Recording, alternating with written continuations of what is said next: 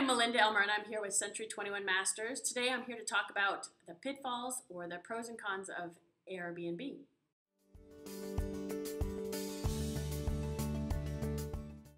Hi, I'm Melinda Elmer with Century 21 Masters, and today I'm here with Bart DeLeo of Farmers Insurance. And today we're here to talk about kind of the pros and cons of Airbnb and some things you probably didn't know.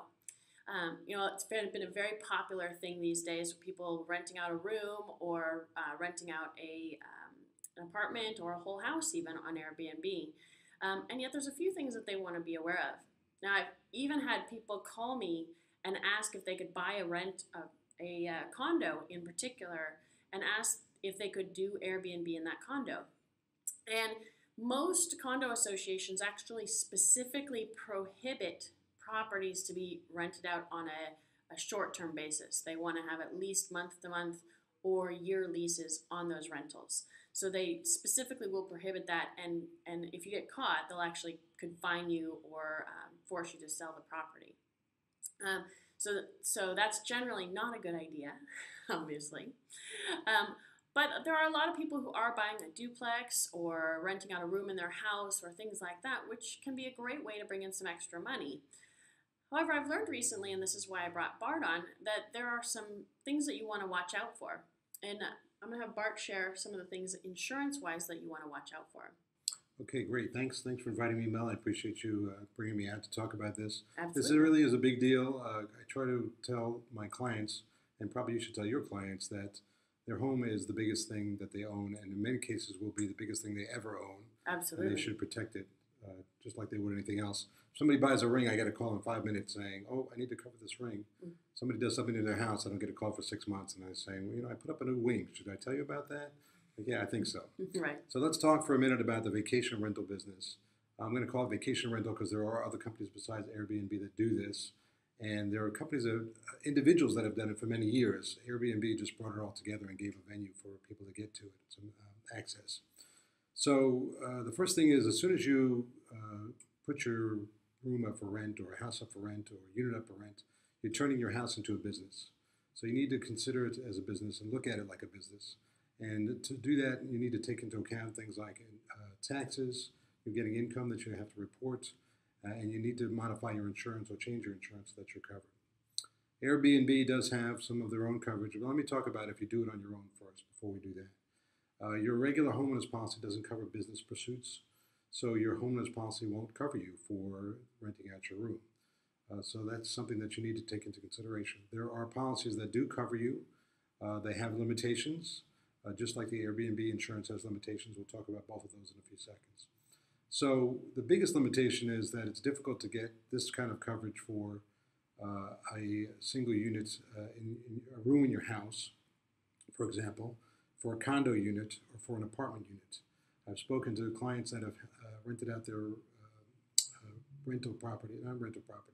their rented room, for example, or rented house, and there's some big loopholes for that. It's very difficult to get insurance on your own if you do that by yourself.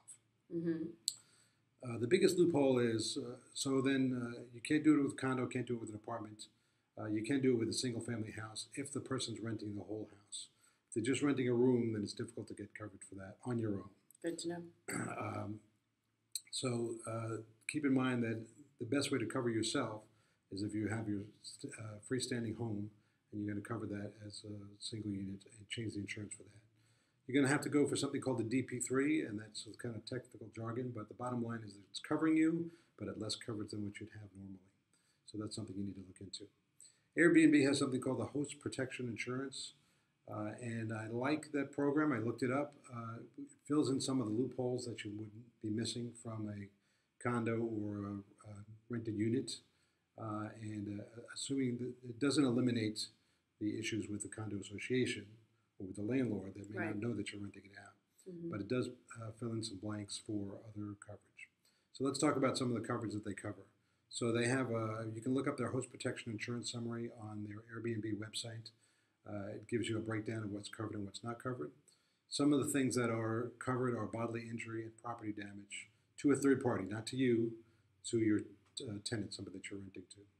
Another thing it covers is property damage to your unit. And there's a separate coverage that takes care of minor things on Airbnb if something's missing, like a statue from the room or something minor that's missing from the room. And I didn't read all the details on that, but if you're renting out a room, then you should read all the details on that. I'll tell you the biggest area that's not covered is something called loss of use. So if you have a fire in your house and you can't use the house for 6 months, your regular insurance policy is going to pay for you to stay somewhere else. Airbnb does not cover that. Mm-hmm. Also, if you get your own policy that covers it, if you don't want to go through Airbnb, there may be an exclusion for loss of use for that. So you've got a place for bodily injury, you've got a place for property damage, you don't have a place for loss of use. And that could be a big deal. I've had minor damage to my clients' homes from a small fire, and they were out of the house for 9 months. It was a small fire. There was about this much fire, and the rest of the house was covered with smoke. So that's something to take into consideration. Mm-hmm. So what I want to bring to your clients and to my clients is that this is a business. There are risks involved, and you should consider carefully what those risks are before you go into renting your home to somebody you don't know. Absolutely. And if you have any questions about this or anything insurance-wise or real estate-wise, we're happy to answer those questions. You can reach myself at 562-316-2915, or of course you can email me at melinda@theelmerteam.com. And Bart can be reached at thatinsuranceguy.com, or you can look me up at thatinsuranceguy.com at yahoo.com. Perfect. Thanks so much for watching, and please forward and share with all of your friends.